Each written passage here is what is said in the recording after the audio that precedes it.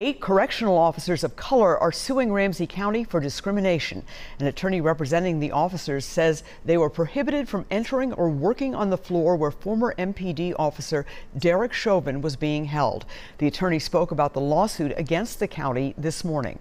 The Ramsey County Sheriff's Office now claims that the jail superintendent did it because he was protecting the jail workers who may have felt traumatized by what Chauvin did. However, the attorney for the men says that he never told them that as a reason, and he was warned by more than one person that it was a bad idea, and he did it anyway.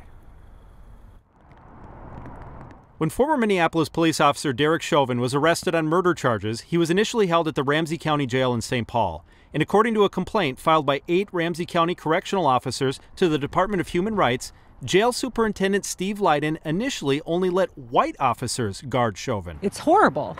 It's outrageous. Attorney Bonnie Smith says her clients, all people of color, were individually told to stop what they're doing and were barred from working on the 5th floor where Chauvin was going to be held. That includes the black officer who was literally in the process of booking Chauvin. Another officer realized something was wrong because he was in the control room and noticed on the jail's cameras that all of the correctional officers of color were on the 3rd floor. Superintendent Leiden, in a statement, says he erred in judgment, writing that after the death of George Floyd, I felt I had an immediate duty to protect and support employees who may have been traumatized and may have heightened ongoing trauma by having to deal with Chauvin. The idea that this order was made to protect my clients is absurd. Smith says Leiden never told officers that was his reasoning. And the sheriff's office blatantly denied the segregation to the news company Reuters when they fact-checked a report now proven to be true.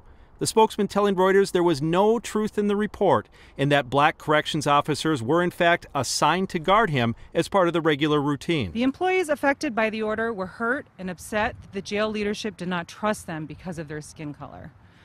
These employees are highly trained professionals whose job it is to keep each other safe, the inmates safe, and the jail safe.